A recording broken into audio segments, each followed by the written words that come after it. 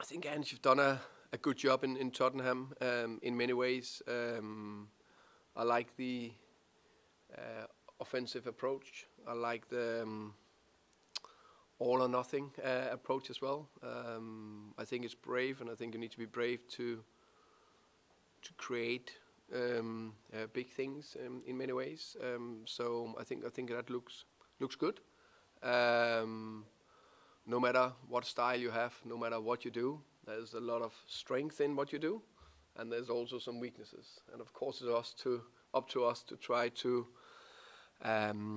minimize the strength of Tottenham tomorrow,